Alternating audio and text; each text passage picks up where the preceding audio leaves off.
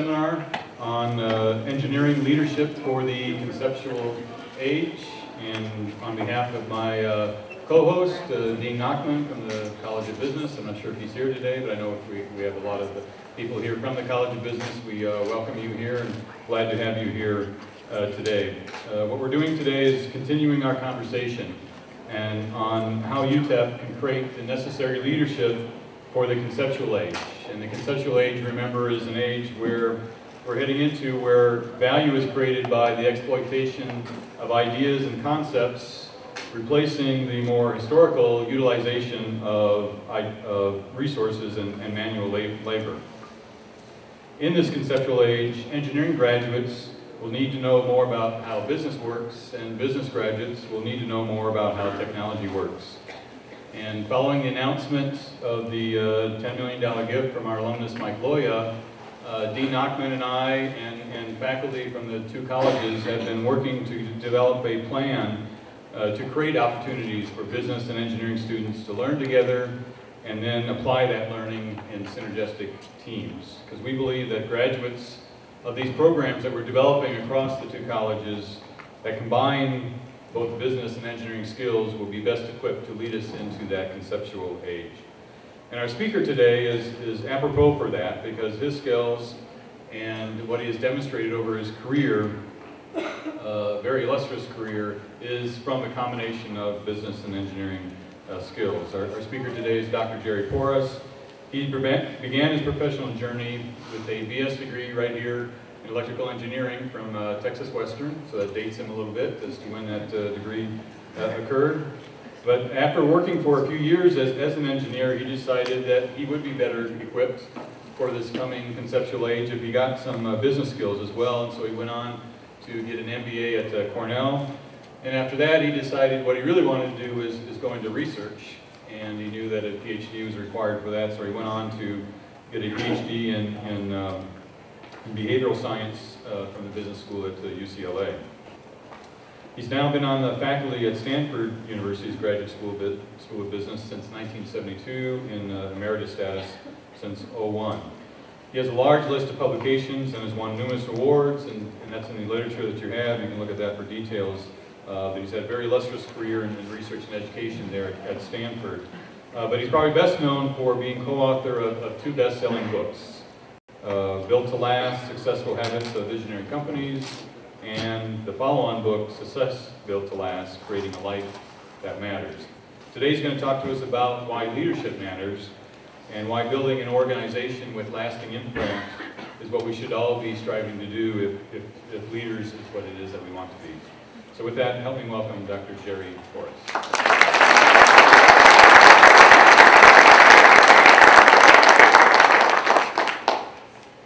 Well, I'm happy to be here. As I look around and see the size of this crowd, it's pretty clear to me what the power of a free lunch is.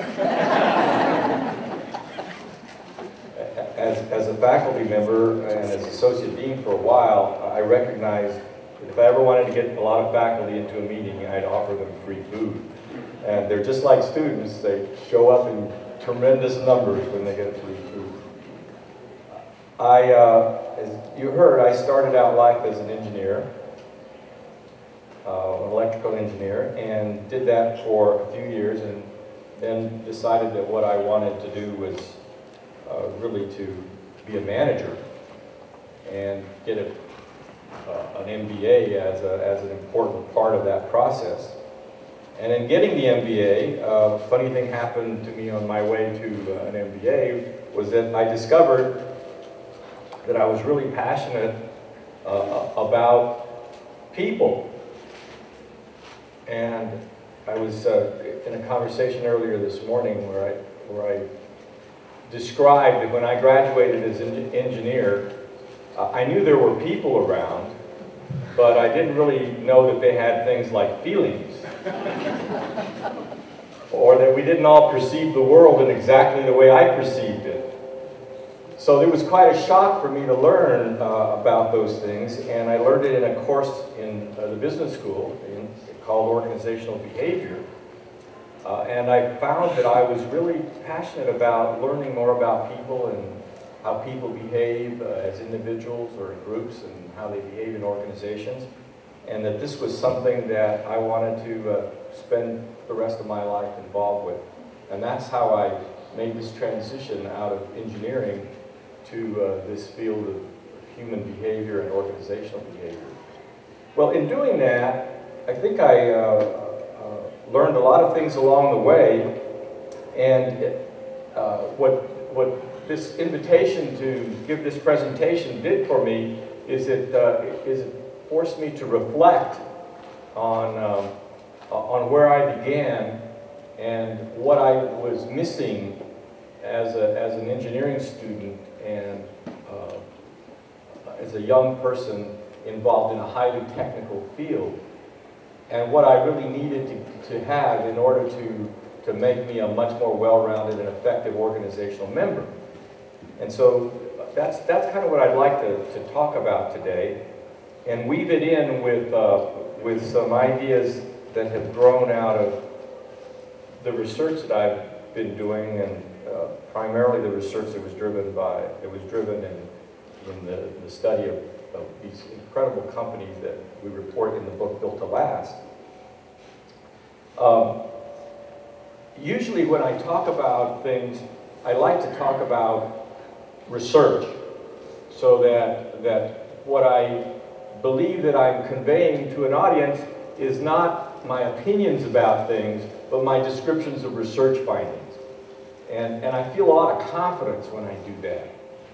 In this presentation, I'm mixing it up. I'm talking a little bit about research and findings from research, but I'm also giving you a lot of just my opinions.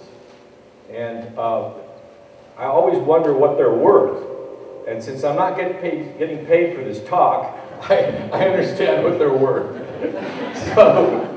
So that freed me up to be much more broad spread sort of in the types of ideas that I'd be willing to share with you. So a lot of these things that I'm going to be talking to you about are my opinions, and I'd love to discuss them with you in the questioning period. I hope we have a question period. I'd like to discuss them with you and get your views on some of my opinions.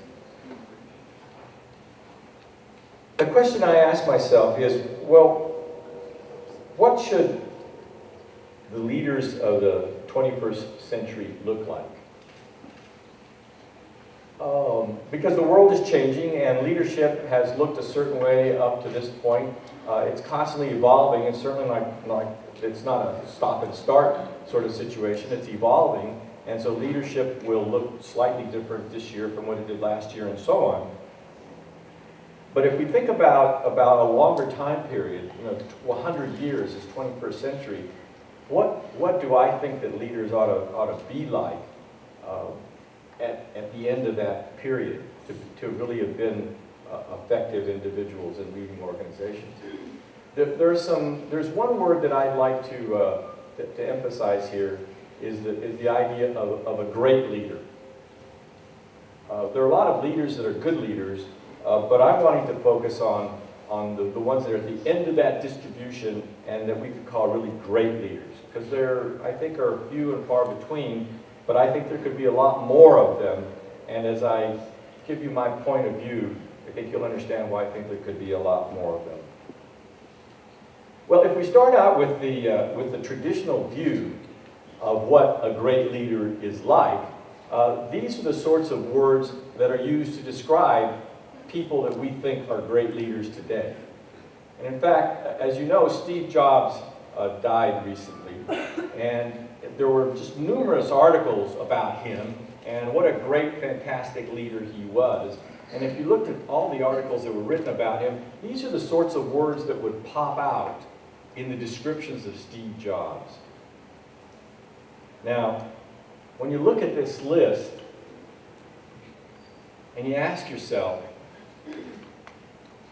do I see myself in this list? I know when I look at that list and I think about myself in the morning as I'm looking in the mirror brushing my teeth, I don't see someone that looks like this. Especially I don't see a charismatic leader looking back at me when I brush my teeth in the morning. Now, maybe some of you do. I'd ask you to stand up, but I'm afraid you would. You know, we tend to see maybe some of this or a little bit of these ideas in us, but boy, at this level, we don't see it. And what this view says is that you cannot be a great leader unless you're like this. So what does that do? I think it sort of flushes 99% of us down the toilet. You know, we don't fit this. A very small number of people fit these descriptions. So from this perspective, we're all doomed not to be great leaders. We don't have a chance. And that's been the traditional view. Now there have been literally, I think, thousands of books written about leadership. I don't think that there's any topic that has been more widely covered in books than leadership. And all these books will convey some perspective on how you can become a great leader. And so each person that writes the book has some formula or some view, some idea that'll make you into a great leader and make you into often what I'm calling this type of leader a charismatic visionary leader. Those books are designed to help you sort of become this ideal charismatic visionary leader type. Well, as we look at history and we look at organizations, we do find examples where these types of leaders create great organizations. And when I say in this term, great organization, I'm talking about an organization that really performs very well by whatever traditional measures we have, and also makes a significant positive impact on the world in which it operates. This is what I call a great organization. And these types of leaders do, at times, create these types of organizations. And Steve Jobs, in my opinion, in creating Apple, Apple is a great organization today. And I sort of mumbled that today, which may be a very significant issue, as you will hear in a minute. So these leaders create these great organizations, and they typically are great while the leader is there. So Apple has been great while Steve Jobs was there. In fact, if you look at Apple from its founding date forward, Apple and Wozniak started the company, but not Apple. Jobs and Wozniak started Apple, and Jobs was kind of the external guy, and Wozniak was the technical guy. And they built this company, and it really started to take off. And if you look at the curves of performance and all of that stuff on the company, it was going like that. Then Steve Jobs gets in a bit of a squabble with the board, and so he steps down as the CEO, and he becomes the chief technical officer. I can't remember what the title was that he had. And then he leaves the company. And so Apple then looks like that. And he's gone for 12 years.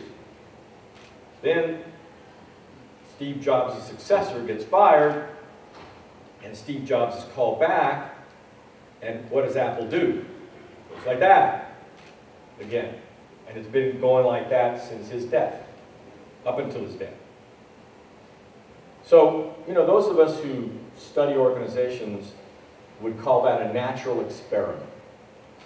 You've got this fantastic company, you pull out the CEO, what happens to the company? It goes like that. Put the CEO back in, what happens to the company? Goes like that.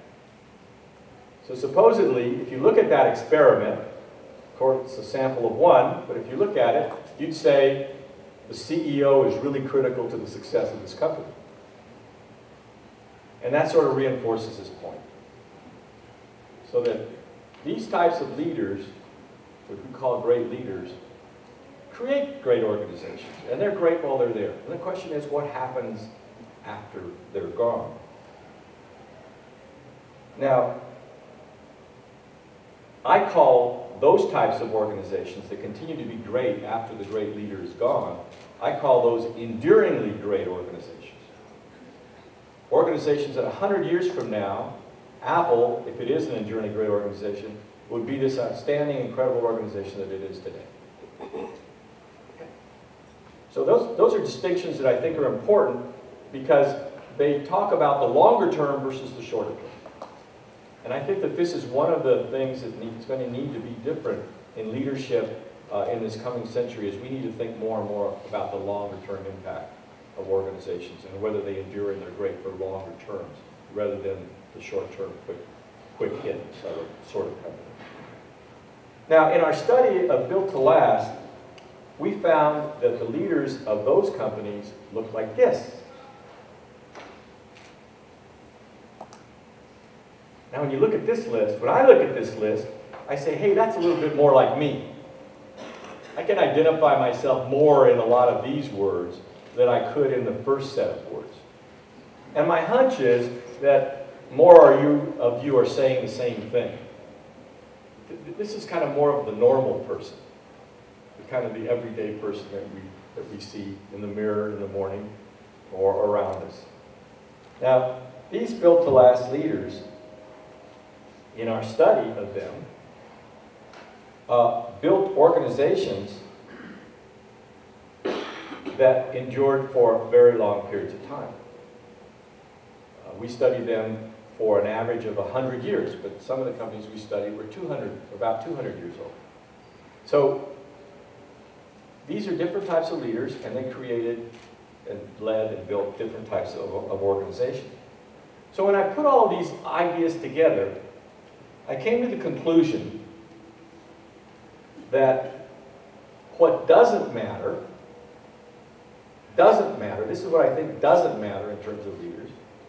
It doesn't matter what your style is. It doesn't matter whether you're charismatic, autocratic, or participated, or all of these things don't really matter. They make a difference, but the differences are at the margins. They're not the fundamental difference between the charismatic visionary leader and the type of leader that we found in the Built to Last research. Because we found Built to Last leaders that were described with those other words, that were some of these things. So these things didn't seem to matter in determining the effectiveness of the leader. So if these things don't matter, then the question is, can great leaders of the type that we found in the Built to Last study create great organizations in the coming century? So my view is that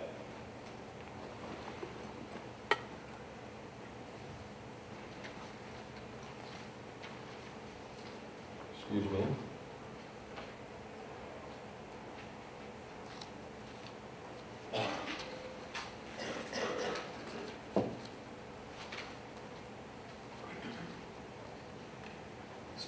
That what really does matter when we look at leadership, and we look at the types of leaders that I described as the charismatic visionaries, and then we look at the types of leaders that we found in the Built to Last research, that what really matters, the fundamental difference, and this is the one thing I'd like for you to take away with you when you leave, is that what really matters is what you focus on as the leader.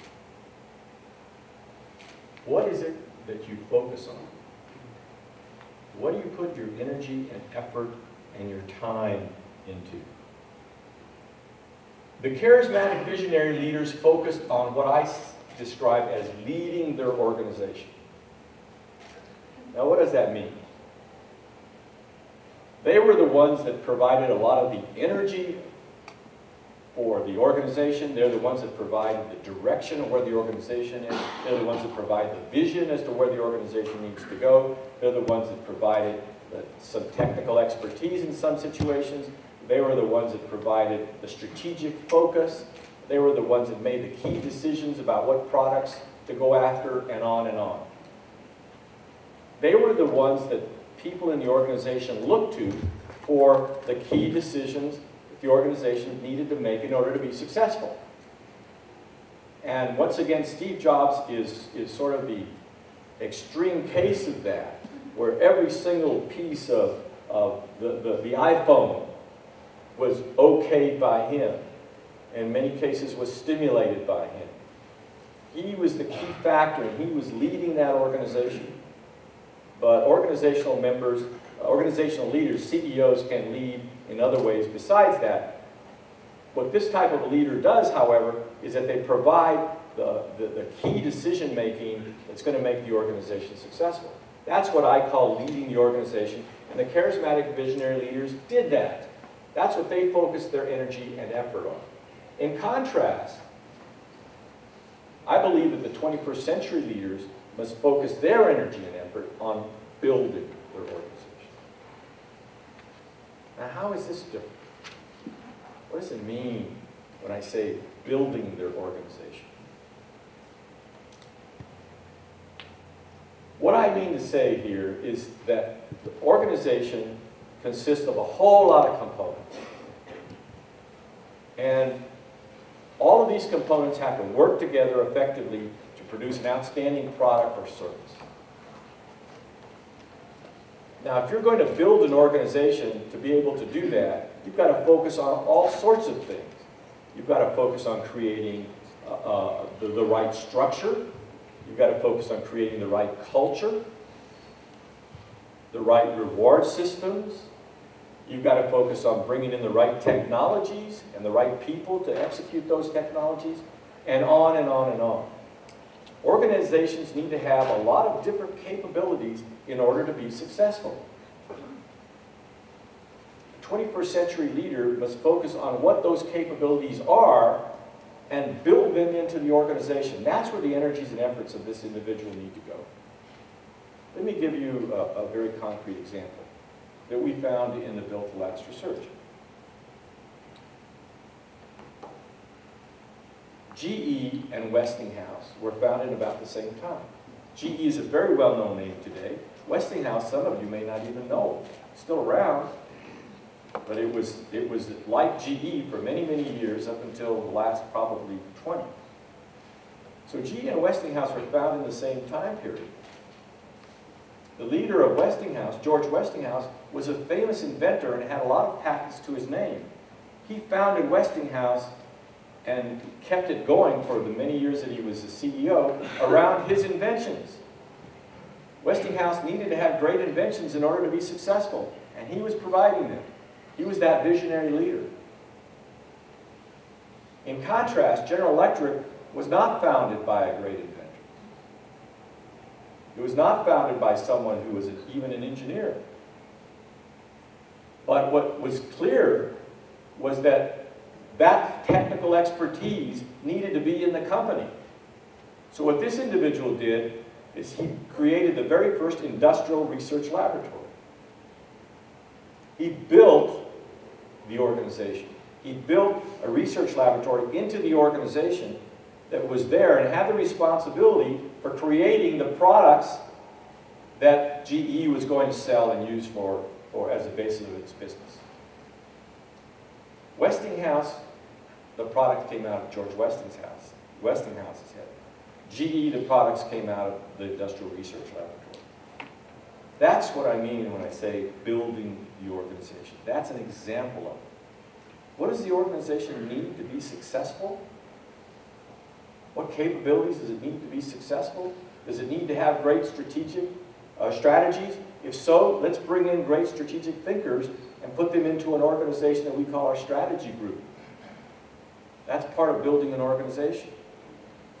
Or we need to have innovative behavior out of our employees. How do we do that? Well, we create a culture in which innovation is really valued. We measure innovation and reward it in formal ways. We create job designs that allow employees to spend 15% of every work week just dreaming up new ideas and coming up with innovations. We have a formal system for identifying the great innovators in our company, and we have big parties and bring them up and give them a trophy. All of these are ways that innovation gets stimulated in an organization, and these are different organizational interventions that are made to stimulate that.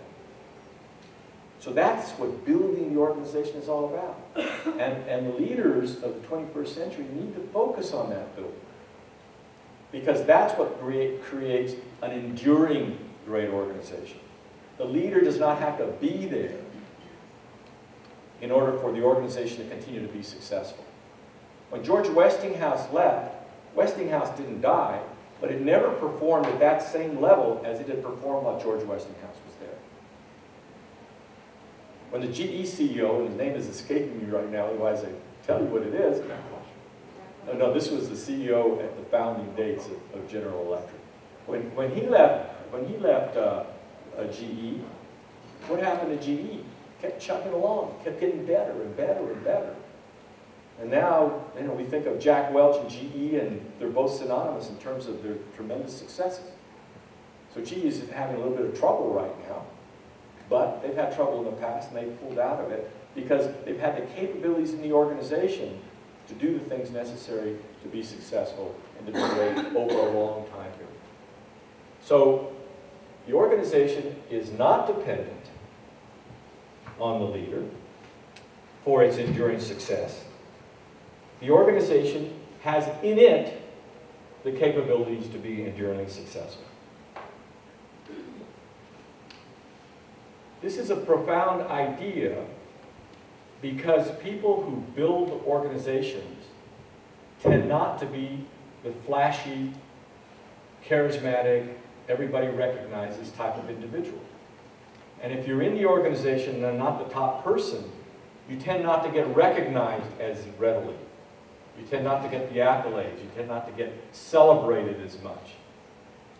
And so that sort of seductive power of being the charismatic visionary can force a lot of people to want to move in that direction, especially if they've got some natural charisma in them. Whereas for the individuals who go about building something, they don't get the accolades, they don't get the recognition as quickly. But over long term, their impact is seen, and they wind up getting promoted, but it's a longer term process. Longer term process, and it's not sort of as loaded with as much fanfare and accolades as the charismatic visionary is. So you got to believe that what you're doing is that you're building something that will be a legacy to you, and that's important to you. Now, a question I ask myself as I think about these charismatic visionaries and the longer term type of leader is, what do the charismatic visionary leaders really want? Do they want to leave a legacy? I bet if I asked them, they'd all say yes. But if I look at their behavior, they're not doing that. Because they essentially have built an organization that's dependent on them, and in a sense is crippled once they're gone. So if it's important to leave a legacy, the most effective way that can be done is by focusing on building an organization. Now, one final point on this. The question might pop into your mind, is it possible to be a charismatic visionary leader and also a leader who builds an organization? And the answer, as far as I can tell from the data that we looked at, is yes. It is possible. But it's harder. It's a lot harder. And Sam Walton gave some great examples in our research that we found from him. He said, look, I know Sam Walton founded Walmart. So Sam Walton said, he said, look, I know I'm charismatic. And he was charismatic kind of in a down-home, folksy kind of way. He drove an old pickup truck, and he was kind of a good old boy type of guy. But he was charismatic in that process. And so he said, I know I'm charismatic. And he said, if people come to me and they're asking me for what strategy should we follow, what products should we pull in, what kind of system should we put in our stores, they ask me these things and they want me to make the decision. Because they know how successful and effective I've been in what I've done all my life. He says, and it's really hard to push that back on them, to try to get them to figure out what the best strategy is or what the best system to select is. and to help them figure that out. But to put the responsibility on them, not take it from them. When I put it on them, they grow as managers. They grow in their own effectiveness. And when I'm no longer around, they'll continue to be successful, and Walmart will continue to be successful, and it's not dependent on me. So for those of you in the audience here who are charismatic, visionary types of people, if you want to build something that's enduring, it's going to last a really long time, it's a harder trip for you to follow. It's a harder path for you to follow. It's easier to kind of just be the charismatic visionary, give all the good decisions, you know, feel great about yourself, then die and you don't care.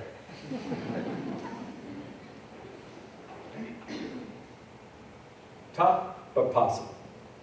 Well, with all of this as kind of a background and setting the stage, well, actually it's not setting the stage. I think this is one of the very main messages I want to deliver.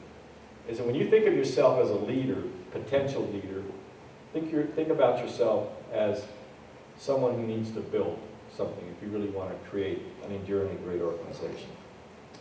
So my belief is that and this is kind of a self-serving statement, I'm sorry, this is the endurance part of my comment. But my belief is that really engineers with the proper training and education are very well positioned to build enduring and great organizations. And I speak about this really from the experience of having an undergraduate education as an engineer, working as an engineer for a while, and then moving into the business and the organization side, and seeing the two, and working with individuals who come from an engineering background. I think we really have many of the basic sorts of orientations and viewing problems and learning how to problem solve and so on that are very important for an effective leader. So if this is true, then what's needed? What's needed in the academic development of the future engineer? Because also, as I look back at my own history, I recognize that there were some dramatic holes in my development as an engineer to become a leader and a manager type of person. There were some dramatic holes in it. So as I thought about those holes, and now this is speaking very personally and in my own opinion about this, I decided that what was needed was really several areas. It was really sort of a lot of things, but organized into several areas. So let me give you what I think these areas are. First of all, I think what's needed is that engineers, and I'm speaking mainly the engineering population, I know there are a lot of business folks, especially students in the audience, but from the engineering perspective, and maybe also from a lot of the business student perspective, is that you really need to understand why people behave the way they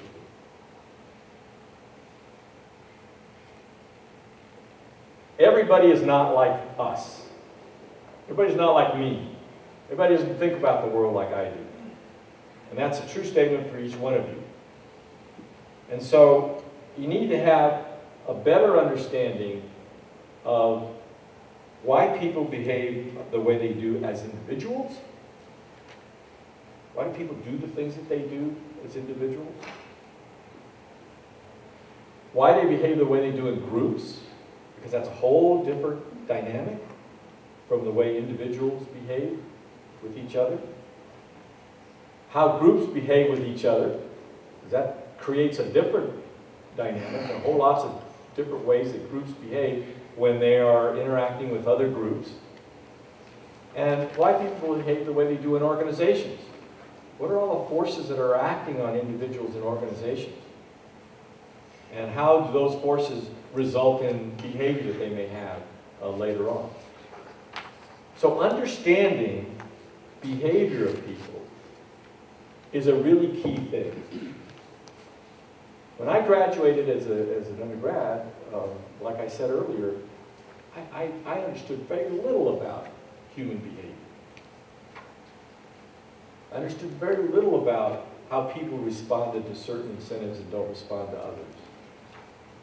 I understood very little about the types of motivations that people might have and how they might interpret the world differently from the way I was interpreting it. We were seeing the same thing. And we're looking at the same elephant, and I'm describing it one way, and they're describing it another way. I understood very little of that. I thought everybody was rational, and you get presented the data, and you look at the data, and you do some analysis, and you come up with the same conclusions. It's pretty straightforward. And hey, the world doesn't work that way when we're dealing with people. So this, in my mind, is in a lot of ways the very biggest hole that I think I have. And those of you who are students may well need to examine yourself in this arena and ask yourself, well, how skilled am I in this arena? And what are some areas of growth that I need to think about developing for myself in this arena? For those of you who are engineers, you really need to have more knowledge about how business works, about things like economics and finance and accounting and strategy and marketing and the human resources and entrepreneurship. These are all very, very powerful factors in organizations because these things have to go on in order for the organization to be successful. And I know when I started working as an engineer at GE and at Lockheed before then, I didn't know any of these things. I didn't know anything about a balance sheet. And I began to realize as I watched managers how much more they knew about these things than I did, and I just kind of had this sort of technical side to me, but it was really this side that to a large degree made the technical side successful. So without this, the technical side couldn't function effectively because the resources wouldn't be brought in to allow the technical stuff to go on. So you need to understand about these things, and I think this is an important addition to what's needed for engineering students to become great 21st century leaders. I also think that you need to have really a greater and stronger set of personal behavioral skills. You need to be able to build much more effective interpersonal relationships. So much of leading is an interpersonal relationship. It's a one-on-one. It's dealing with an individual. It's building trust and confidence in the relationship so that you can trust that the other individual will do what they commit to, and they can trust that you'll do the same. And that you'll provide each other with the information they need to do the job, and they'll provide you with information about how they're doing the job. That's all rooted in effective interpersonal relationships. And without these, it's very, very difficult to be an effective leader. You need to learn more about how to communicate effectively in a verbal way. So you need to be able to make presentations to more than one person. You need to be able to speak effectively to groups in larger organizations. There's much larger organizations than a group. Written communication, some of the stuff that I used to write as an engineer, and I go back and look at it, I think, oh my God, not very effective. A lot of communication is done in written form, especially with the internet today. I think a lot of written communication has suffered because of the internet, because we're wanting to make things more concise and briefer, and as a result, we often miscommunicate, or we communicate the wrong message. We may communicate the right idea, but we communicate the wrong message because of the way we write it. I think we all need, not just engineers, but we all need more skill in written communication. I think we need more ability to be empathetic, to understand more clearly where the other person is at. And it's so easy for people to get into leadership positions in which they totally lose empathy with what it's like to be the person that's being led. And as a result of that, a lot of the behavior that we see in leaders is very ineffective. Connected to this, we need to be sensitive to the other's needs. As part of being an effective leader is having that. And then finally, I think an important behavioral skill is to be more and more and increasingly authentic. What I mean by that is really being the person that you are, not putting on a facade and trying to be somebody that you're really not. The facades get found out sooner or later. So if someone's interacting with you long enough, they find that the sort of way you're presenting yourself isn't the real you. And often this comes up in crisis situations where critical decisions need to be made, and they need to be made fast. Who you really are starts to come out in those situations. So understanding who you are and living who you are, I think, is a very, very effective way for being to be a successful leader. And then fourthly, I think you need to see the world from eyes that go beyond the analytical, engineering-based view of the world. Or in the business school, in terms of the business school faculty or students, seeing the world as being, an analytical problem. And you get some numbers and you crunch those numbers and you kind of understand what's going on. I think that you need to have other perspectives to help you understand the world. And for me, this is one of the biggest things that was missing in my engineering training and education was, what are those perspectives that can help me understand the world better? Think about problems differently. Philosophical perspectives, sociological, anthropological, political science, historical. These are all areas that are part of a liberal arts education. But when you talk to a sociologist and you sort of hear and see how they interpret phenomena in the world, at least I found that very often it was very different from what I was seeing in the world. Because they're coming from a different framework, a different paradigm, a different sense of what's important, and therefore they see the world differently. Now, is their world accurate, their worldview accurate, and mine inaccurate? No, I think we both see parts of the world accurately. But that means we're missing also parts of the way the world works. And the way we can see the world more comprehensively is by being able to have these other lenses that we use to see the world through. And I think that this is often, these areas are missing in both business school training and education, and the same for an engineer. When I conduct a case study analysis with a group of MBAs, I find that the engineers sort of take the facts in the case as givens, and then they try to generate some numbers associated with those, and they go through a very straightforward, step-by-step analytical process to come up with a conclusion of the case. The sociology majors think more about the broader dynamics of large groups of people working together and how we can affect that. The psychologists think about each individual and what the individual's needs are and what their ambitions are and what they're trying to accomplish. And so they all sort of analyze the case differently. Now, who's right? They're all right. So the more any one individual can think about the world in these different ways, I think the more effective you can be as a problem solver and as a leader. So I would advocate the addition of these sorts of experiences and exposures to these ideas, these topics, as part of an effective developmental effort for a successful 21st century leader. And then finally, what I think is needed is a strong technical education. And once again, this is focused specifically on engineers because that's where I was starting with my thinking. But I think you need education and a lot of knowledge of mathematics, and you typically get it. Physics. I think information technology is an arena that the future is going to be loaded with, and you need to know a lot about it. Clearly, data analysis is always a part of what I think you need to understand. And then, of course, your engineering specialty.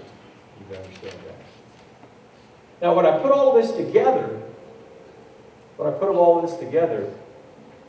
this is an enormous amount of stuff. You say, how can I cram all of this stuff into a 4-year curriculum? For those of you who are faculty members or associate deans or deans say, God, how am I going to cram all of this into a four-year curriculum? And the answer to me is, I don't know how you're going to do it. I just think it needs to be done in some way, and four-year curriculum may be a constraint that has to be softened, has to be loosened. You need to think about more than a four-year curriculum. And I know that in some of the planning and engineering school, there is an effort and a lot of thought given to expanding that. And this would give more opportunity to be able to approach all of these arenas that I've been talking about. But my view is that the individuals with a technical basis really have a dramatic potential for being the most effective and successful leaders of the future and high-level leaders. And I think that these ideas would really add to their competence. Because as we get more and more technologically based, people who understand technologies and are comfortable with technologies will rise to the top.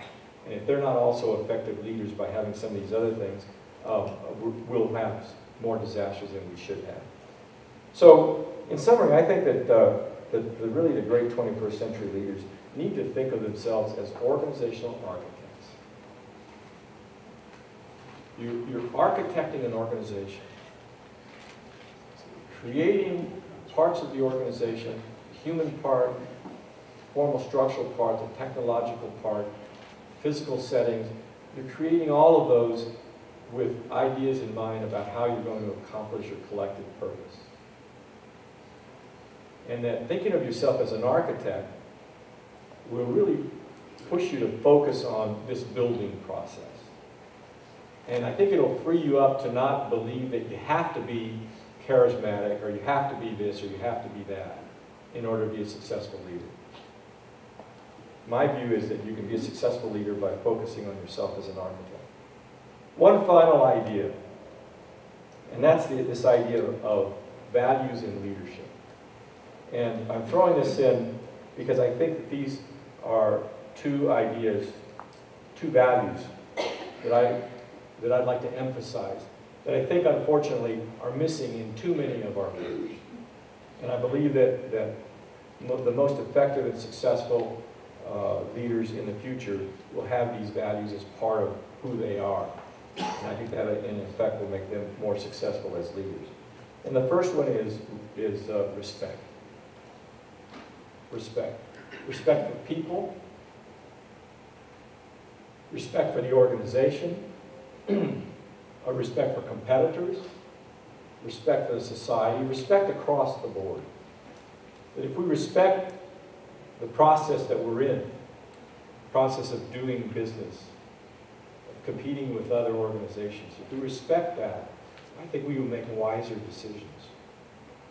I have a friend who started an organization that focuses on helping people who coach youth teams, athletic teams, to help them be more effective and successful coaches. And it's called the Positive Coaching Alliance. And one of the tenets of the Positive Coaching Alliance is teaching the children that you're coaching how to respect the game.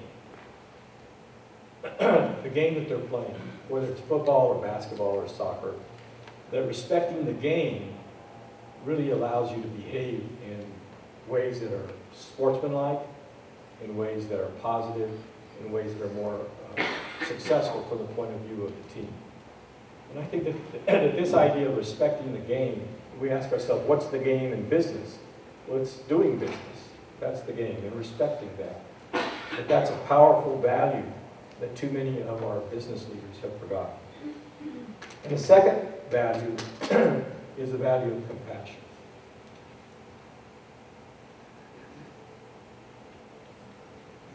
I think this is also a value that is not prominent in many of our most prominent leaders. And one that seems to be getting lost, excuse me, one that seems to be getting lost, at least in our political arena today. That very little compassion exists, because if people were compassionate for others, I think the decisions that are being made by both business and government leaders today would look a lot different.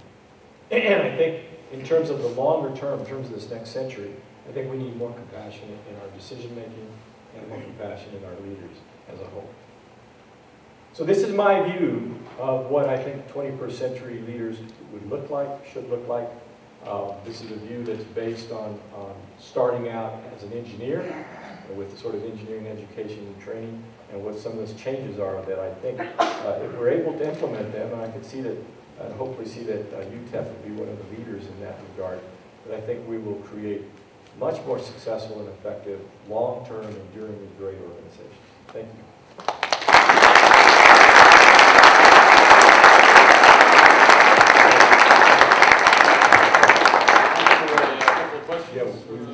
Anybody want to ask a question?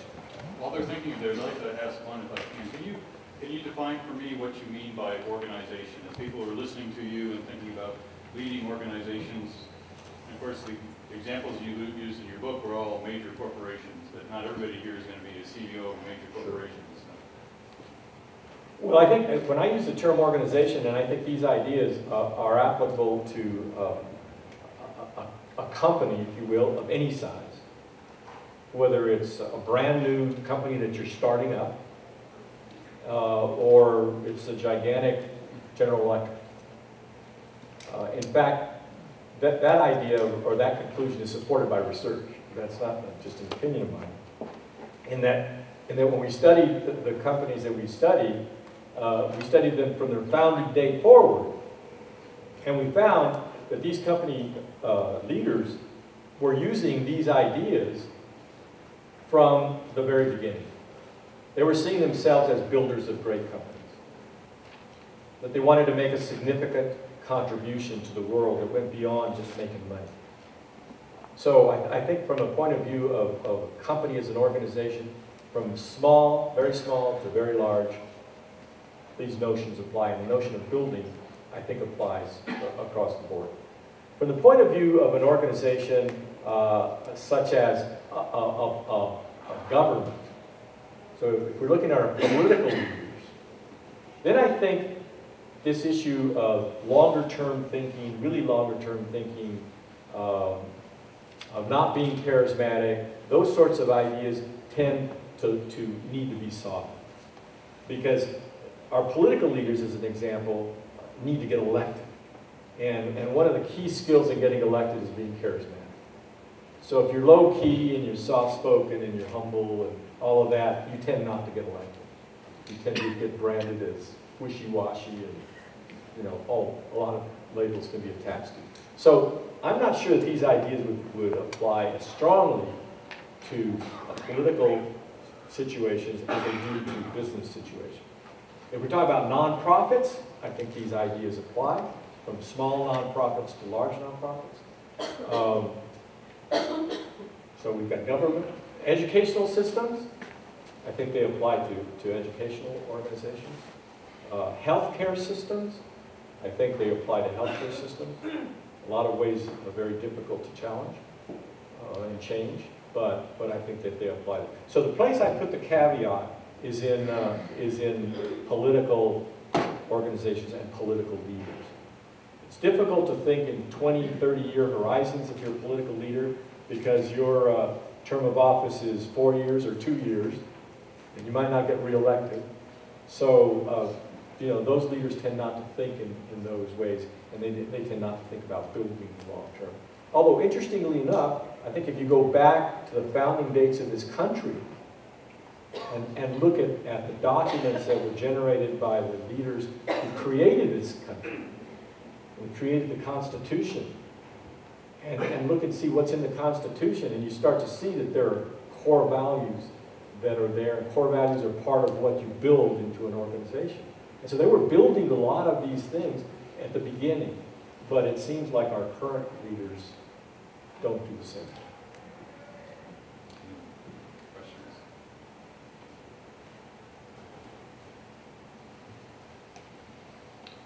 Dr. Porras, thanks for coming again, giving us your time freely.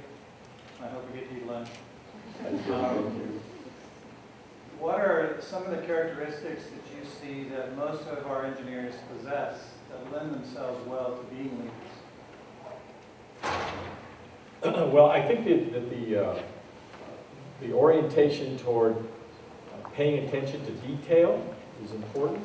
The orientation toward gathering data and using data as a basis for decision making, I think that that's extremely important. I think the application of frameworks that are rooted in either logic or in research, and applying those to making decisions, I think that that's really important. I think the notion of trying to create something tangible, something that you can often see or feel, that's an important thing. It's not sort of just operating in your head. It's not something that's esoteric. It's something that's really concrete. I think that that's an important characteristic of engineering. I think that it can also be a negative, but the fact that engineers tend to be rational, I think that that's a positive, but sometimes it's a negative because we don't sort of take into account irrational things, and we tend to discount irrationality. So when my son says something to me and I say, that's irrational, I'm not going to pay attention to you, well, that's not the smart reaction on my part. So I think all of those are attributes that engineers and leaders, great leaders, can have that will help them be more successful.